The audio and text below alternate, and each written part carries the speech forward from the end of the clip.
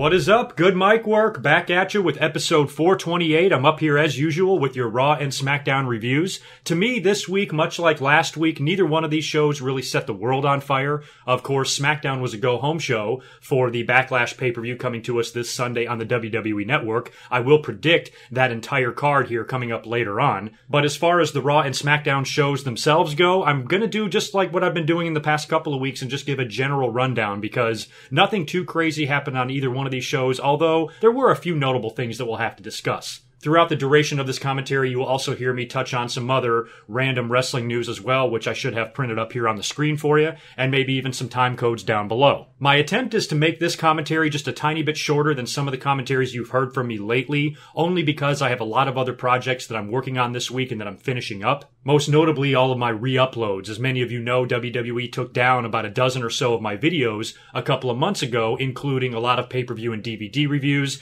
a couple of Q&As, and of course my big WrestleMania Memories commentary, and I've been working on re-uploading all of those to you. They're just about done. I only have like one DVD review left to do, and of course my WrestleMania Memories commentary was pulled down way back, I think in October or November of last year, so it's been about 6 or 7 months. And instead of breaking my back trying to get this thing re-uploaded, I've really been working on it just a little bit at a time, and I'm proud to say that I'm finally finished with this thing. I just need to add some comments, some bonus scenes for WrestleMania 32 and 33 onto the end of this thing, and add a few bells and whistles and upload it, and I'm done. So it should be to you by this weekend, along with any other DVD review that I'm still missing and need to re-upload. So I kind of want to get back focused on that and getting that shit out of my life. That way I can start focusing on my next big video project, which of course is my Q&A. I mentioned that in my last commentary. I've got plenty of questions now. I have more than enough. But if for any reason you want to send in a last minute one, I'll take a look at it. Maybe I'll include it. Maybe I won't. Please send your questions to goodmicwork@gmail.com. My Q&As are email only. I cannot stress that enough. Everybody asks me where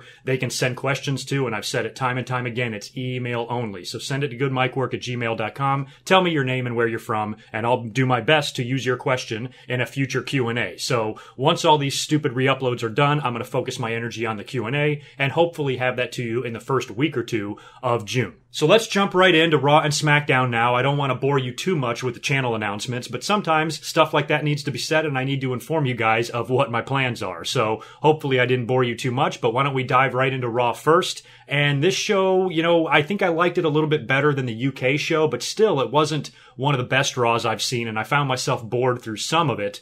But it was still, you know, there were still some notable things on here that I think are worth mentioning, specifically the big story that was floating around on Monday regarding Braun Strowman. Now, Kurt Angle opened up the show and announced that Braun Strowman had surgery and is expected to miss, get this, up to 6 months of action. WWE.com announced the same information earlier on in the day prior to Raw. So the big story on the internet is that Braun is going to be out 6 months. Now, half of the wrestling websites were reporting this as fact, and the other half saw through it. And I think the general consensus now is that most likely this is a kayfabe timetable here, and Braun Strowman is actually going to be back much sooner than that, probably even 4 months sooner than that. And to me, that makes a lot of sense because I believe Braun Strowman had his surgery many days ago, way before Monday. So by then, you would think he had time to come out of surgery and to have his doctors evaluate him post-surgery and maybe get a better timetable on his return. Once the WWE heard what that return was, they went ahead and announced that he's going to be out for 6 months. That way, when they bring him back as a surprise and he shows up out of the blue,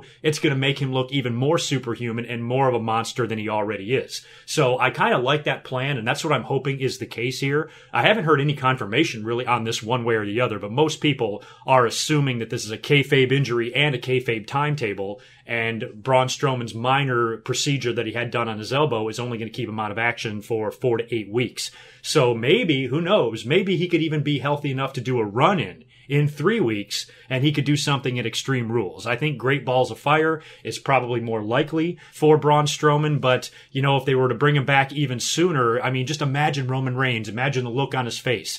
Imagine him thinking that he's rid of Braun Strowman at least for half a year, and 3 weeks later, this guy shows up completely healed, and and kicks the hell out of Roman Reigns, I mean, Roman would piss himself. So I'm really hoping that's what happens here, and whatever their future plans for Braun are, you know, you have to think that his title shot, if he's able to come back in 4 to 8 weeks, his title shot would still happen. It might just be pushed back to SummerSlam, and that was a rumored match all the way in the beginning of the year. Braun Strowman versus Brock Lesnar at SummerSlam. I thought Roman Reigns versus Brock would make more sense, especially since Roman Reigns was most likely going to end the career of The Undertaker at WrestleMania, but now we hear the stories that they want to hold that off until next year. So Braun Strowman is really the only guy. If it's not going to be Roman Reigns taking on Brock, Braun Strowman is really the only guy on the roster right now that would make the most sense, aside from a Finn Balor or a Seth Rollins, which we might still see prior to SummerSlam. So the good news about Braun's injury is that it allows them to not rush the title match with Brock, because I think initially this was penciled in for Great Balls of Fire. They can now push this back to SummerSlam, and that can be a pretty big marquee match on your card, I believe, especially if Braun Strowman comes back in a big way in July, mows through a couple of more people, maybe gets another victory over Roman Reigns or something like that, and goes into SummerSlam to face Brock in a confrontation that many fans have wanted to see for a while, and that the WWE has even teased a time or two. So,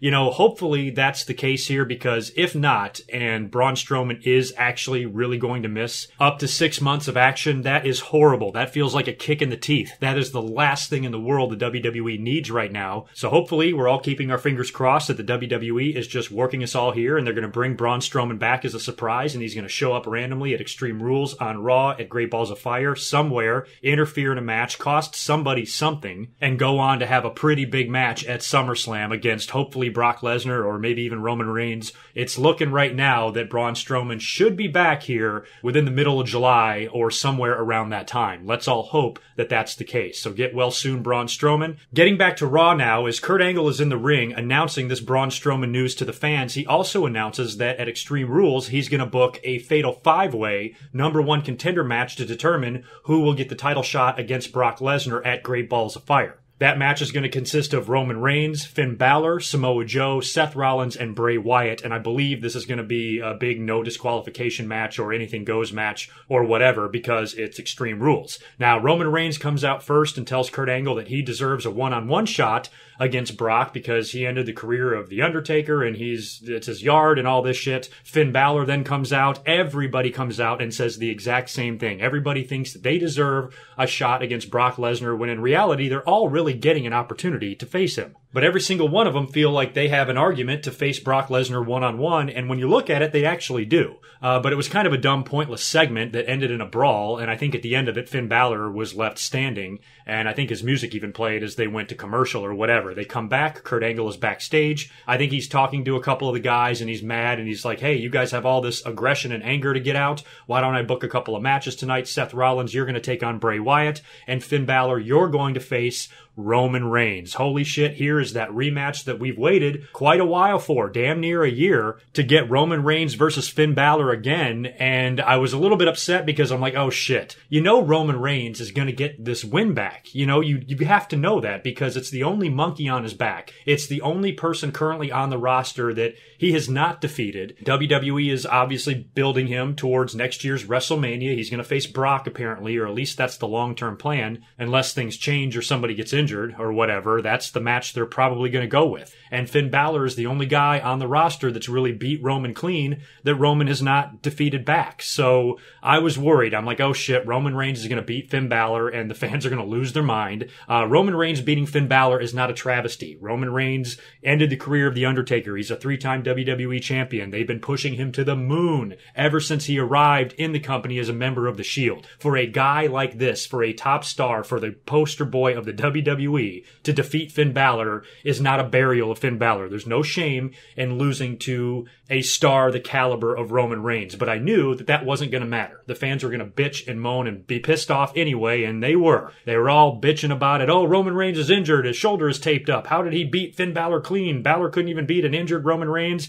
All the same shit that just makes no sense. There's really nothing wrong with this match or with Roman Reigns winning. It's just I wasn't ready to see it yet. I enjoyed that match match that they had last year. I loved watching Finn Balor beat Roman Reigns clean because that was right when Roman came back from his suspension, right? They took the belt off of him, suspended him for 30 days. He came back and then he had a job a couple of times and then they ended up putting the US belt on him, I guess as punishment or whatever. So now all of that is water under the bridge. They went ahead and booked this match again for Raw, and it was a good match, but it did see Roman Reigns getting the victory over Finn Balor clean. And it's really not something that I'm gonna waste my time debating. I know fans are pissed just because they hate Roman Reigns, but really, the logic of it is not that ass backwards. This was not the worst thing that's ever happened. This wasn't a burial. This wasn't a travesty. It's not like Finn Balor is gonna be wrestling on kickoff matches because he lost to Roman Reigns. I fully expect Finn Balor to be in the title mix from here on out. But the match itself with Roman did not really piss me off that bad, especially when you look ahead to Extreme Rules. I think there's a really good chance that Finn Balor wins that Fatal 5-Way and goes on to face Brock. I think Brock could either face Finn Balor at Great Balls of Fire, or I think Brock could face Finn Balor and Seth Rollins in a triple threat. I mentioned that a couple of weeks ago, that would be a really fun match to do, because lately, in the past year or two, we've only seen Brock in the ring with Goldberg and The Undertaker and guys like that. He's rarely been in there with a smaller guy, except for Seth Rollins, who he's faced a couple of times. He had that one-on-one match with him at Battleground, I believe, a couple of years ago. He was in the triple threat with Seth and Cena, which is a really good match at the Rumble a couple of years ago. So if they put Seth and Finn in the ring with Brock, that could be a different type of match where Brock Lesnar, with his two moves, is going to be forced to do something else different in that match to survive, and I think it could be a lot of fun. So if they figure out something to do at Extreme Rules where, you know, maybe somebody wins, but then somebody else works their way into the match as well. Maybe Seth gets fucked over or screwed. Finn Balor wins the 5-Way, and then Seth finds a way to get into the match at Great Balls of Fire a couple weeks later on Raw somehow in some sort of a storyline twist. They could do this a lot of different ways, but regardless what you think about Finn Balor losing to Roman Reigns, I don't think Roman Reigns is going to be the one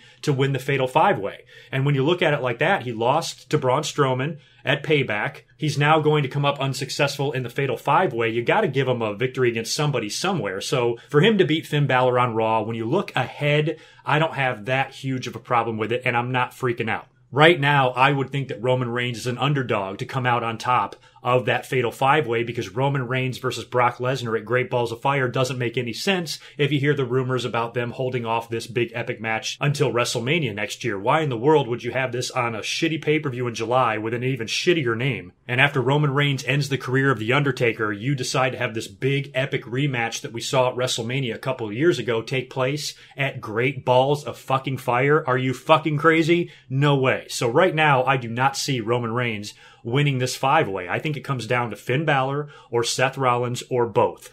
Samoa Joe would be very fun. I'd love to see Joe and Brock, and I think a lot of us would. But, you know, again, that's another match with two beefy guys. I'm sick of seeing Brock in matches like that. I want to see him work with somebody small, like a Shawn Michaels, like an AJ Styles, like a Seth Rollins, like a Finn Balor. Guys like that, I think, can give Brock a much better match. We've seen that before with Seth Rollins. We've seen it with CM Punk. How good was that CM Punk match with Brock at SummerSlam a few years ago? That was great stuff. So I want to see Brock work with one of those two guys. It would be a little bit hard to believe for Finn Balor to get in there with Brock. I mean, Finn is a very small guy. He's a hell of an athlete, great wrestler, one of my favorites they have on the roster right now currently, but believability-wise, he's about the size of Brock's leg. So, you know, I know size doesn't always matter, and a good little man can always beat a good big man, and all of those cliches, but still, realistically, you know, if you're watching this match as a casual fan, who the fuck thinks that Finn Balor is going to beat Brock Lesnar? So it'll be really interesting to see at Extreme Rules who winds up winning this thing and how.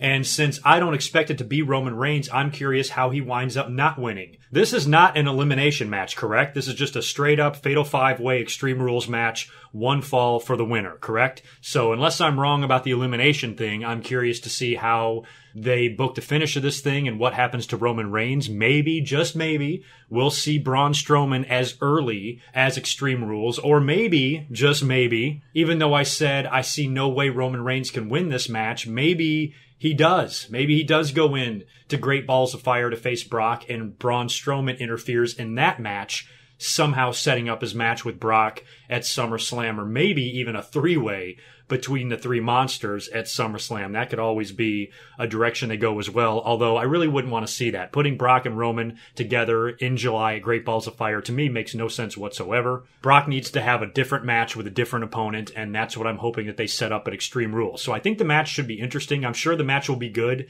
I'm not a huge fan of the big multi-man matches, but lately, with what these guys are capable of, they're getting better and better. I'll never forget that Survivor Series match last year that went like an hour long. That was great. So I think this Fatal 5-Way can be a lot of fun. It needs to be, because they have to make up for the fact that there's no Universal title on the line. There's no Brock Lesnar. There's no Braun Strowman. So you have to do what you have to do to make this pay-per-view good and successful, and putting these five guys together in a big Extreme Rules match, Fatal 5-Way number one contender match, I think can be fun, and I think they'll come up with a lot of creative ways to make this match and this pay-per-view good. So I'm wishing everybody luck in the main event and world title situation, and I really hope it comes off well. The other match that Kurt Angle made that I mentioned was Bray Wyatt versus Seth Rollins. I believe that was the main event. Seth Rollins wound up winning that match via disqualification. Samoa Joe came out and attacked Seth Rollins, and Bray Wyatt helped him, and the two of them together start beating the hell out of Seth, and then Bray nails Joe with the Sister Abigail and stands tall as the show goes off the air. So I kind of like that there's kind of no friends here, and seeing Bray Wyatt and Samoa Joe mix it up a little bit was really interesting to watch. So I kind of like the way the show went off the air with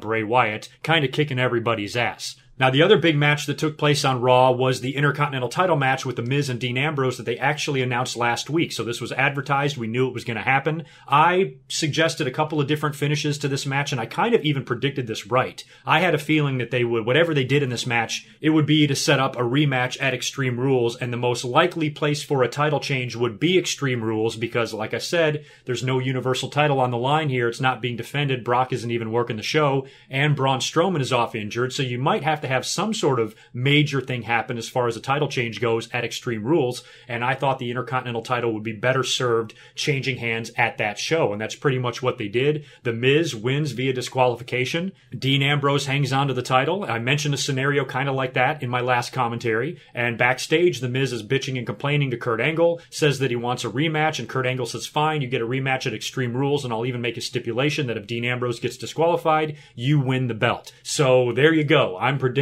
right now The Miz to win the Intercontinental title at Extreme Rules. It seems like it only makes sense, especially with the stipulation that Dean could get disqualified and still lose it. That could be a really douchey, heelish way for Miz to win the title, and it could even, result in another rematch between the two before Miz goes off and does something else. And I think Extreme Rules is going to need a major title change. Not that there's not opportunities for that. We also have the Cruiserweight title, the Tag title, and the Ladies title all being defended on the pay-per-view, but I think the Intercontinental title should probably change hands at Extreme Rules just to give the show something to be remembered by. And speaking of the Intercontinental title, I was surfing through YouTube and just listening and watching a bunch of random videos, and I happened to stumble across a clip from Dave Meltzer's latest podcast episode, or whatever it is he does, and he was talking about the Intercontinental title and the situation that it's in on Raw and what we saw, and he brought up a couple of interesting points that I actually really agree with, but also disagree with at the same time. It's kind of weird. Basically, what he was saying is that by default, or, indirectly, this Fatal 5-Way match for the number one contender spot is devaluing the Intercontinental title, because when you look at this, you have 5 guys involved in this match. Kurt Angle is announcing all of the participants, and none of them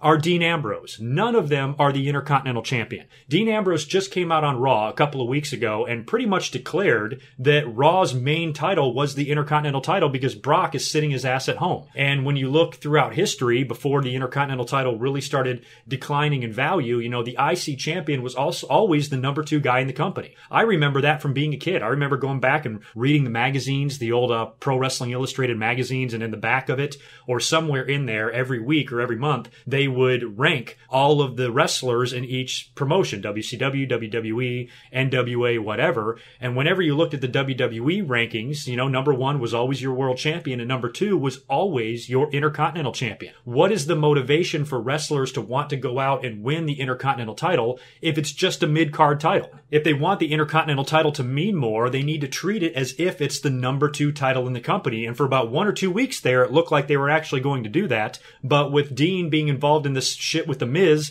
it kind of leaves him out in the cold. He's not even in the running to get a shot at the Universal title at Great Balls of Fire, and as a result, it pretty much devalues the Intercontinental title. Now, I completely agree with Meltzer's opinion on that, but at the same time, you have to look at the pay-per-view. I've been saying it time and time again, Brock is not here. We have no world title match on this card. So I think they have to put Dean in a one-on-one match for the title just so you can have a major title defended and even change hands on this show. So that's the only reason why I would disagree with Meltzer's viewpoint on that, because I think you need to have the IC belt defended on the show since there is no world title defended. Now, if Brock was there and defending the Universal title, then fine. You got to throw Dean into that Fatal 5-Way. It would only make sense. But since Brock is not there, Dean has to defend the title so they can have something major like that happen. And that's why I'm predicting The Miz to win. He's going to break some records by holding the title 7 times, 8 times, whatever it is. All of that is great, but still it doesn't do a whole lot to elevate the title, especially when it's so separated from the Universal title and all of the top contenders. It's basically just a mid-card title, and I would like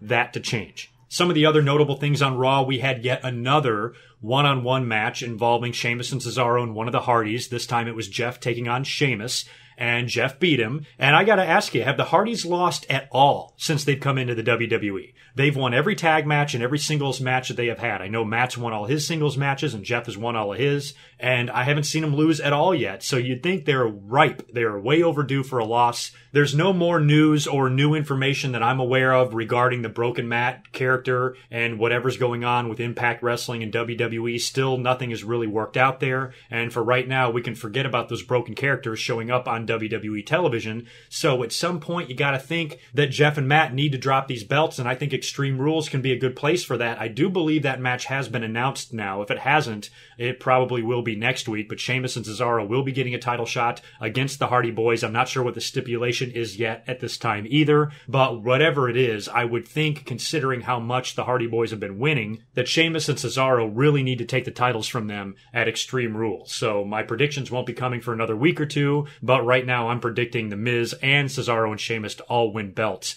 at Extreme Rules. We had another Alexa Bliss promo where she brilliantly shut down the what chance again.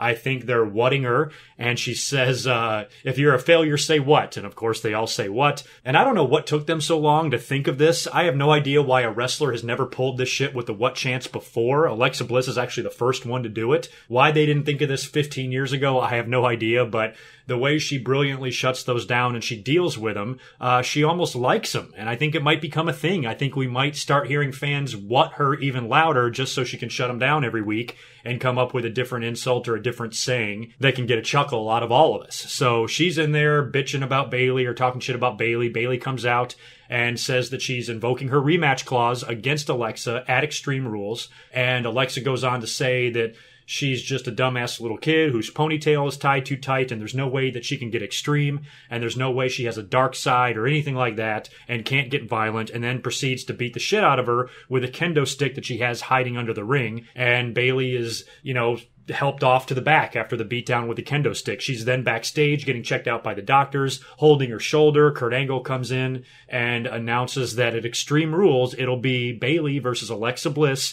in a kendo stick on a pole match. I think that they could have gotten a little bit more creative with this match. I am not a big fan of anything on a pole, and now it's going to be a kendo stick, but is this really extreme? I mean, come on. I mean, the ladies, I know they can't go too crazy there, but we've had Hell in the Cell matches before, for fuck's sake. And there's some decent bad blood between Bayley and Alexa. You would think that they could come up with something a little bit more hardcore than a kendo stick on a pole match. I would even like to see Mick Foley show back up on WWE TV between now and Extreme Rules, or maybe just be hiding out in the backstage area and Bayley is like walking by in the hallway and he's like, "Psst, come here, Bayley, come here." And she goes, "Mick, what are you doing here?" And he calls her into the corner or calls her into her room and wishes her luck in her match with Alexa at Extreme Rules and says, "Hey, I think you might need this." And he gives her a Cactus Jack t-shirt. And maybe she puts it on and wears it at the pay-per-view and, channels her inner Mick Foley. Because remember, Mick Foley is a very fun-loving, very nice guy, almost too nice for the wrestling business, much like Bayley. They have a lot in common,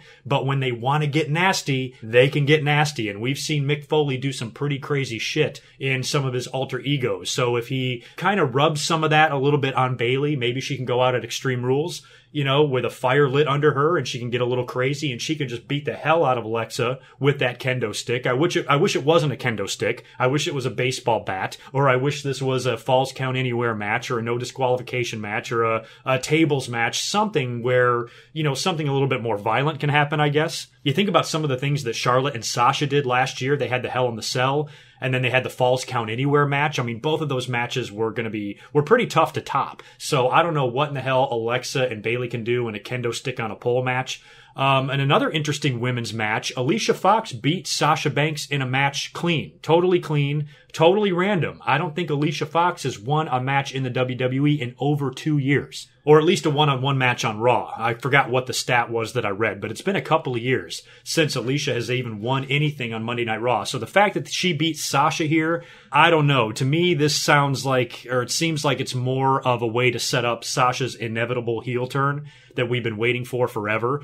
I think this is more of them positioning Sasha for the heel turn than it is pushing Alicia Fox, is what I would guess. Speaking of heel turns, we saw Goldust turn on R-Truth. How awesome was that? They've kind of been teasing this in the past few weeks with them losing a couple of matches and R-Truth apologizing and all of that. You could kind of see this coming. They come out to the ring on Raw. R-Truth starts doing his thing on the mic, and then Goldust attacks him from behind and kicks the crap out of him. Hopefully, this is something that they can actually follow through with, and hopefully they can do more with Goldust here, because I would love for him to have one final good run. I mean, if he's going to hang it up, if he's going to be retiring soon, they might want to turn him heel and have one more final run for Goldust, have him get some victories, maybe even put a title belt on him. If The Miz winds up winning the Intercontinental title at Extreme Rules, I would love to see Goldust win that belt one more time, even if it's just for a month. Just for old time's sake, because Goldust, I think, even wore the old Intercontinental belt with the white strap years ago, like 20 years ago,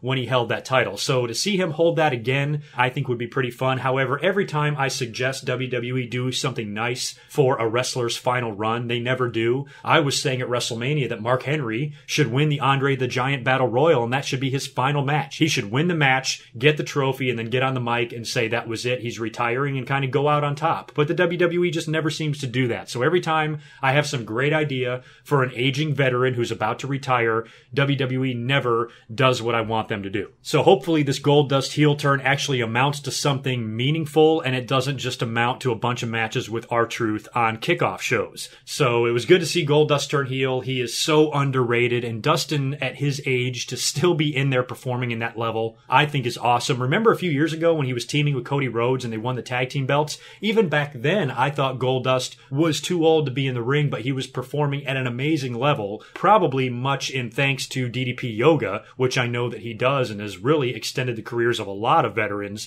in pro wrestling. So Goldust, I think, just for who he is, who his family is, who his father is, and his legacy in the business, and how he made that Goldust character work. And it's really a 21-year-old character, or 22. He debuted that character, I think, in October of 95. So we're going on 22 years of Goldust. There were some breaks in between. I know he went to WCW. I think he went to TNA. He was in and out a few times, but, Goldust has been around for over 20 years, for over 2 decades. And I think Dustin deserves to go out on a high note if this in fact is his final run in the company. I mean, I think it should be. I think they should do something fun with Goldust here. Give him some memorable moments, give him a few victories, and, have him retire and then move to a backstage role, or go work with the kids in NXT at the Performance Center, or do something behind the scenes where all of his knowledge can be more useful than just hanging out with R-Truth and doing goofy-ass backstage segments on Raw. So whatever they do with Goldust, I hope it's meaningful. As far as what else we saw on Raw, Neville and TJP beat Jack Gallagher and Austin Aries in a tag team match, which was just more set up to Neville and Aries' match at Extreme Rules for the Cruiserweight belt. And we saw Cass beat Titus O'Neil in a suit, because I think Titus didn't know he was going to be wrestling, and then it turned out he had to be Cass's opponent, and he wrestled in a suit. Cass beat him rather easily. And then Enzo thought it was funny and tried to take a selfie after the match, and Apollo Crews kicked him upside his head, which I kind of got a kick out of that. So that's pretty much Raw in a nutshell. Why don't we move on to SmackDown now, and I won't spend too much time on that, and then I'll go ahead and predict Backlash.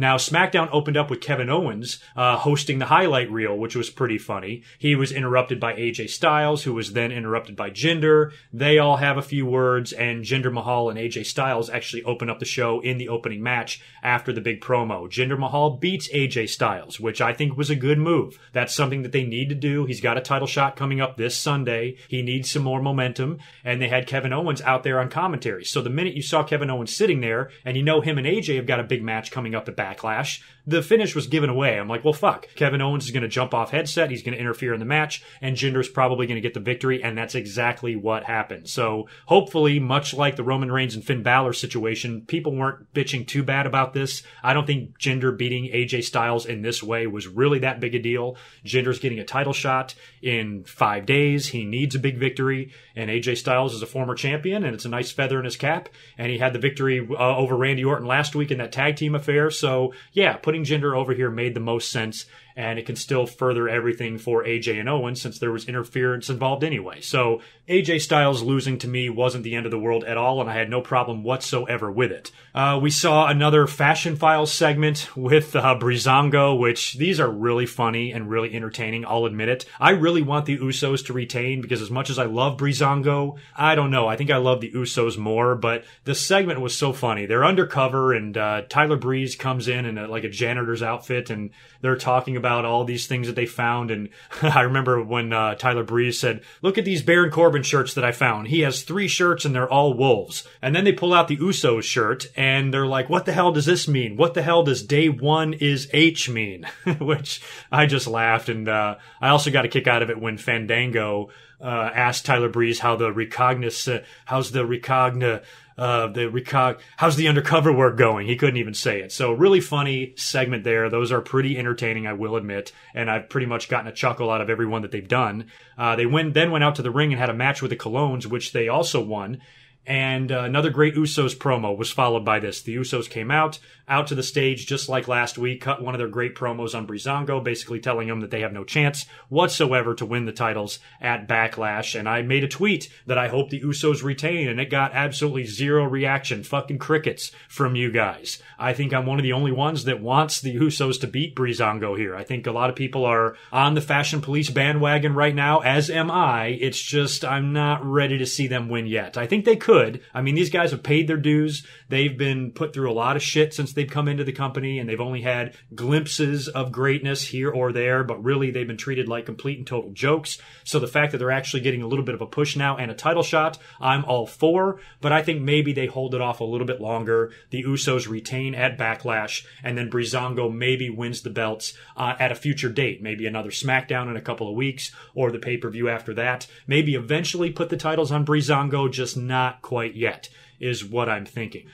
We saw the ladies, the 6 women that are going to be involved in the 3-on-3 tag team match at Backlash. They had a contract signing here, which just seems silly, that ended with Naomi and Carmella kind of getting into it. Shane McMahon then makes the match one-on-one, Carmella versus Naomi, and the smoke clears and Carmella rolls up Naomi, pins her 1, 2, 3, and gets the victory there. The main event of the evening was Randy Orton taking on Baron Corbin in a really good one-on-one match. I like these two guys together. I think they work well together. Randy Orton beat him clean with the RKO. Jinder Mahal came out to the ramp and started cutting a promo after the match. Randy Orton was then jumped from behind by the Singh brothers, and then all 3 of them proceeded just to kick the shit out of Randy Orton, with Jinder Mahal standing over Randy Orton holding the belt, and the show goes off the air. So that was a pretty good way to end the show heading into Backlash, because I really don't expect Jinder Mahal to win the title at Backlash. So he got a few victories under his belt. He beat Randy Orton. He beat AJ Styles. He stole the WWE title, and he kicked the crap out of Randy Orton in the go-home show, and now he can go on to Backlash to get RKO'd and pinned, at least I hope. So that was pretty much your SmackDown in a nutshell there.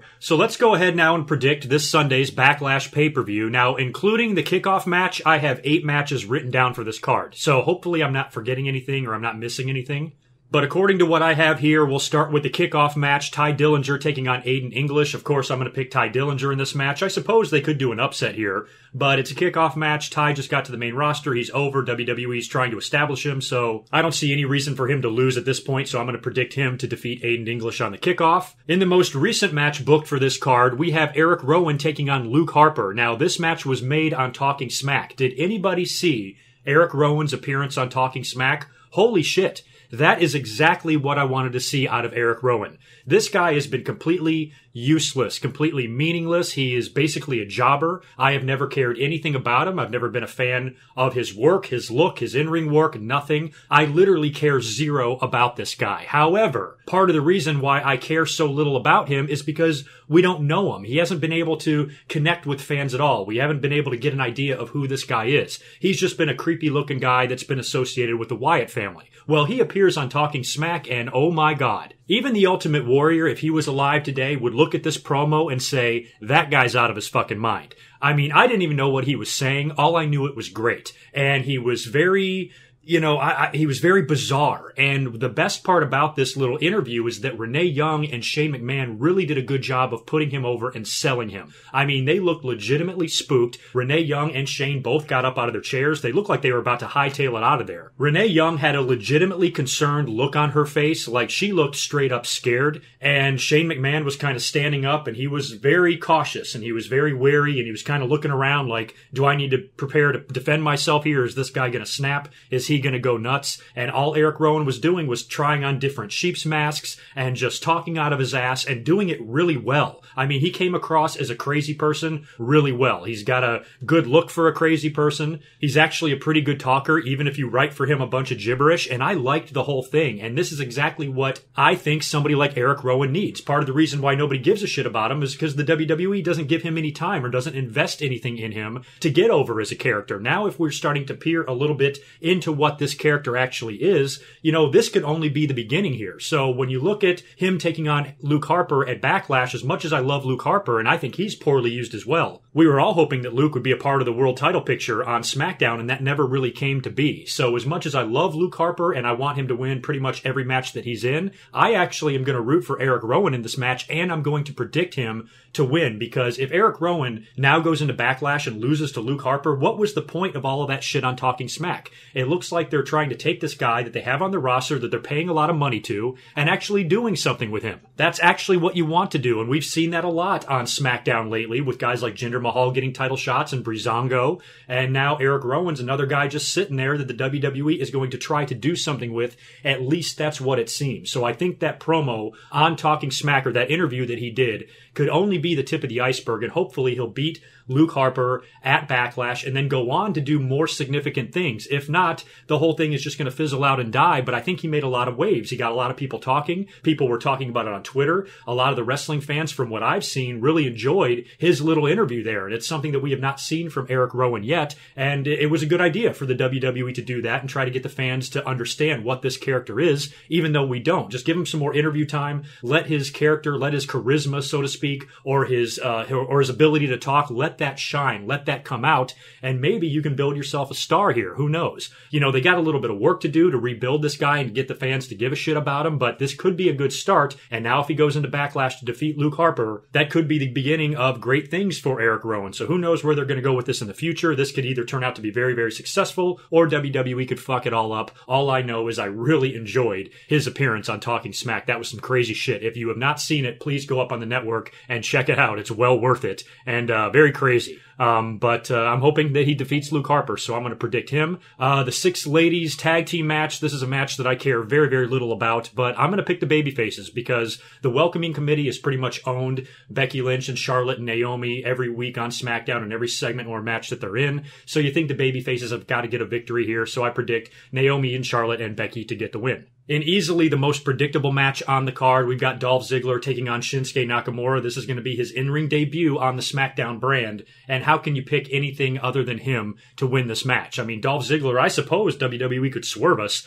and have Dolph win, but I don't see that happening. I think Dolph is going to go out there and give Shinsuke a really good match. I think Dolph is the perfect first opponent for Shinsuke, to be honest with you. I haven't been a big fan of what they've been doing on TV during the build to this match, but the match itself should be pretty good and should really be able to showcase what Shinsuke can do for those fans out there that might not watch a lot of NXT or might not be that familiar with him. They're going to get familiar with him when he works with Dolph, and Dolph sells his ass off. So I'm picking Shinsuke Nakamura to easily defeat, well, maybe not easily. The match is going to be a hard-fought match, but Nakamura is going to get his hand raised at the end of this thing. We've got Baron Corbin taking on Sami Zayn, and here's a random one that I'm just going to throw out there. I'm picking Sami. I think most people might be picking Baron Corbin to win this match, but Sami kind of needs a victory. Baron Corbin just got RKO'd and pinned by Randy Orton. I really like Baron Corbin. I still think he can be champion one day, at least United States champion at some point in the WWE, and maybe even get some world title shots in the future. But Sami Zayn, he seems like he could use a big pay-per-view victory, and I don't think it would really hurt Corbin that much. All of my instincts are telling me that Corbin is going to win at Backlash, but I'm going to predict Sami Zayn just for the hell of it, and I think the babyface picks up a win in this one. The Usos, of course, are defending the tag team titles against Breezango. As much as I love Breezango, like I talked about earlier, and all of their funny-ass sketches and their opportunity, I mean, these guys have paid a lot of dues to finally start winning some matches and getting some title shots, but I don't think I'm ready to see them win the belts yet, so I'm going to pick the Usos. Maybe Breezango can win the belts in the future at the next pay-per-view or something like that, maybe even on SmackDown on one random episode in a main event or whatever, but I don't think that they're going to win the titles at Backlash, and I think the Usos are going to retain. I'm a big fan of the Usos. AJ Styles versus Kevin Owens for the United States title. This one's tough, but I think I'm going to pick Kevin Owens to retain. You know, and I'm cautious about doing that because I think we really need to see a major title change. I would love to see AJ win the United States title, and I think he will. I think he will eventually defeat Kevin Owens for the belt, but part of me thinks that Owens is going to win the first match. I mean, think about it. Owens just dropped the United States title at Payback. So if he has another pay-per-view match and drops the title again, you know, then what do you do? I mean, I know he gets a rematch clause and him and AJ can work a couple of shows together and a couple of pay-per-views. This is a feud that I'm hoping stretches through at least the middle of the summer, and maybe they can finally blow it off or be done with each other by the time we get to SummerSlam. But I don't really mind seeing these guys work a lot in the next few months. So I think it could go either way here, and my instincts, much like the Sami Zayn Baron Corbin match, my instincts want to pick AJ Styles, but I'm going to pick Kevin Owens. And it might not even be a victory. Kevin Owens might not even win. All I know is I think he will walk out of Backlash with the United States title. So maybe AJ wins in a disqualification, Owens runs away or something, or gets counted out or whatever, and he keeps the belt, allowing AJ to come out on TV the next night or on Tuesday and demand a rematch at the next pay-per-view or on SmackDown or something like that, and Shane grants him that, and then he wins the United States title at a later date. So at least for Backlash, I'm going to predict Kevin Owens to hang on to the title. Main event, of course, is Randy Orton defending the WWE title against Jinder Mahal. Now, I talked about Jinder earlier on. I just, you know, like I said, I hate to hate this guy. I really do. I want to like him. I'm happy that WWE is giving guys that would normally not get opportunities, new opportunities with this brand split. SmackDown seems like they're doing that a lot more than Raw.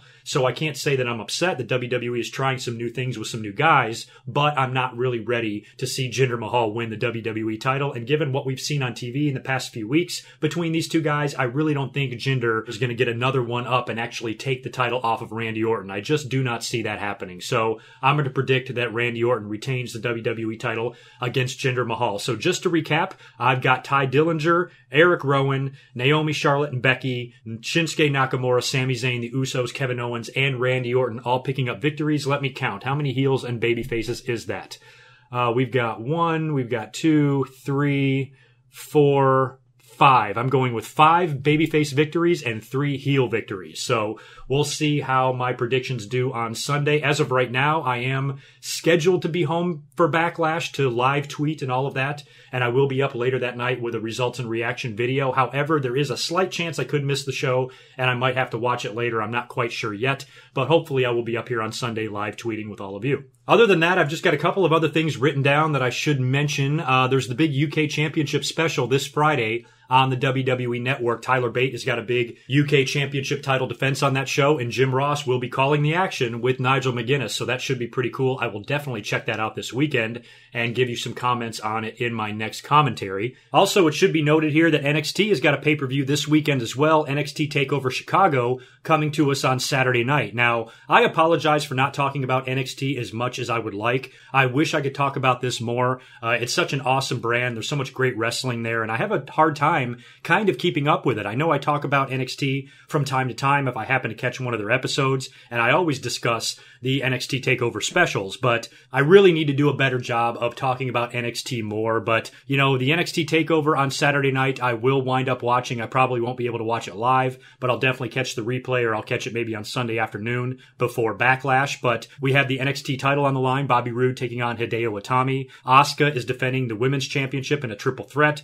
against Ruby Riott and Nikki Cross. The Authors of Pain are defending their tag team titles against DIY, and there are a lot of rumors out there that DIY might actually split up, and Gargano might be the one to actually turn heel, because apparently somebody's working on some new theme music for him or something. So we'll have to wait and see there if those rumors come to fruition. We've got Tyler Bate defending the UK Championship against Pete Dunne. Now, Tyler Bate, I think, has got a title defense on the UK special on the WWE Network the day before. From what I understand, I think those matches are already taped, so he'll have another title match essentially the next day, taking on Pete Dunne there. I expected he would win that. And Roderick Strong, a guy who WWE or NXT is really trying to introduce to the fans and let the fans get to know this guy a little bit more, he's taking on Eric Young. So on paper, the card looks pretty decent. All these shows are generally just 2 hours long, but they're always very good, and I'm definitely going to be checking out NXT TakeOver this Saturday night. And the final thing I'll mention very briefly here is the Twitter beef between Randy Orton and Bubba Ray Dudley that took place following Ring of Honor's big War of the Worlds pay-per-view or whatever it was. Now, this was all started by something that I didn't even notice. When I first noticed this on Twitter, I thought this was all between Randy Orton and Bubba Dudley. I had no idea that the origin of this actually came from Rip Rogers. Now, Rip Rogers sent out a tweet where he put out a very funny, to be honest, a very comical critique of what indie wrestling has become today. And I would love to read it to you, but I can't. I guess unless I pull it up on my phone, I could see it. But the thing is I never saw this tweet from Rip Rogers. You want to know why? Because once I finally heard about it and went to Rip Rogers' Twitter page to check it out, he's blocked me. The motherfucker blocked me. I've never even mentioned this asshole's name. I've never even laid eyes on his Twitter account ever, and somehow I'm blocked. So I don't know if maybe he read something I said one time and just didn't like it. I certainly never said anything about him. I've never cared about him enough to even tweet about him. So why the hell would he block me? So the only thing I can think of is maybe he came across one of my tweets where I expressed an opinion. He didn't like it and he blocked me. I really have no idea why. That's the only thing I can think of. So I was not able to see this tweet, but I was able to read it after the fact, and I invite you to go check out Rip Rogers' Twitter page, and you'll see it up there, and you'll read it, and it's pretty funny, especially the way he describes how independent wrestling matches generally go. You know, first it's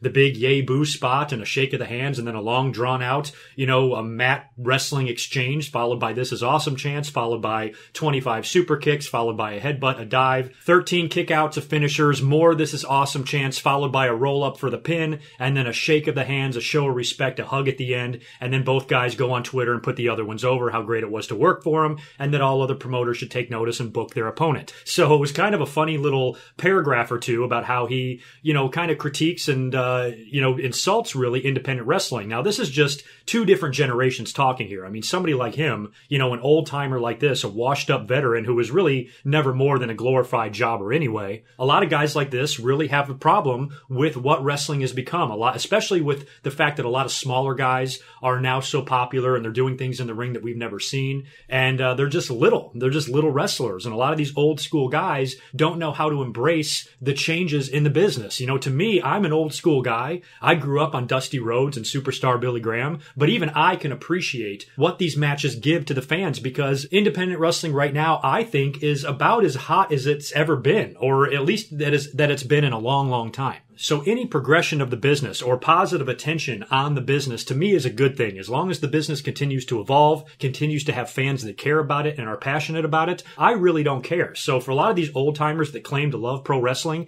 they should be happy that guys like this are creating such a buzz in the independent wrestling community. So even though what Rip Rogers said wasn't technically wrong, it's from a point of view that is biased, because he clearly doesn't like today's wrestling and what wrestling has become, and there's a lot of other guys like him out there. Now, Randy Orton apparently read this and retweeted it, and that's where the whole thing came from. I thought Randy Orton had put in his 2 cents on his own or something like that, because I wasn't able to see Rip Rogers' tweet, so I never even saw where this thing started. But Randy Orton was finishing up his SmackDown tour, or WWE's tour overseas. He saw the tweet by Rip Rogers and he retweeted it, and then the fans went apeshit on him, including Bubba Ray Dudley. And Bubba wasn't the only one either. I think Low Key even chimed in and said something insulting to Randy Orton. And then Randy Orton proceeded to tweet one of the funniest things I've ever read. And I'm going to pull it up here on the screen. I had it here and I lost it. But it was pretty entertaining what Randy Orton said. Both what him and Rip Rogers said was very good, although I can argue both sides of this. I did get a kick out of what Randy Orton said. So he says, I really need to issue an apology. And then he types up what he says on the notes on his phone and he posts the screenshot. Sorry to the indie marks, indie guys, and old timers who do dives took offense. Just having a good time over a few drinks in Denmark closing out the SmackDown Live tour, while beating Raw and making over $5 million in the last 11 shows. Now I know to some that doesn't equate to a standing room only crowd of 150 people paying $8 in an armory somewhere. Holy shit. But in big boy world, that's called putting asses in seats. So enjoy your flips, dives, and 20 super kicks per match, to each their own. I will go dive back into my 13th title run and get ready to flip when my bank statement comes this month. ... Headlock. Oh my God, that was hilarious. So, to me, this was just entertaining. I really didn't care enough to take sides in this. What Rip Rogers said, even though I think the guy's an idiot and a dumbass for blocking me, there was some truth into what he said. And I can also argue against what he said as well. Same goes for Randy Orton. Randy Orton should know by now that in today's day and age of WWE, the only thing putting asses in seats is WWE. No individual wrestlers really draw anymore unless you're maybe Brock Lesnar or a special attraction type guy. These days, people are coming to see the WWE show and product, not the individual wrestler themselves, at least for the most part. And overseas, it's a different deal. There's a lot of sellout crowds over there because WWE rarely goes over there. They only go once or twice a year. So they can always count on huge crowds with a huge ticket gate and all of that. And you really don't get that here in the United States. Some of their house shows only draw 1,000 or 2,000 people, where when they go overseas, their house shows could draw 15,000 to 20,000 people. So it's a big difference. So for Randy Orton to say he's the one putting the asses in the seats is not entirely accurate there, but what he said in general I thought was great, and I thought he won that argument hands down. So, to me it was all in good fun. There was even a picture on Twitter up after SmackDown of Randy Orton standing backstage with Drew Gulak, and they were standing by a sign that said "No Fly Zone." I thought that was kind of funny. Me personally, I never get tired of seeing these little Twitter wars whenever they pop up. We get them from time to time between wrestlers and talent and people in the business and everything, and it's definitely one of those popcorn moments. So this was pretty fun to watch. Both guys made some good points, and it got a chuckle out of me. So that's all I really care about there. So anyway, I guess that's it for this week. Like I said, I want to get back to working on all the other projects that I'm working on and get that done and out of my life so I can start working on my Q&A coming to you in the next few weeks here. So leave me all your questions, comments, predictions for Backlash down below, and I will be back up here on Sunday night to give you a review of the Backlash pay-per-view. So I will catch you guys in just a couple of days. Until then, peace.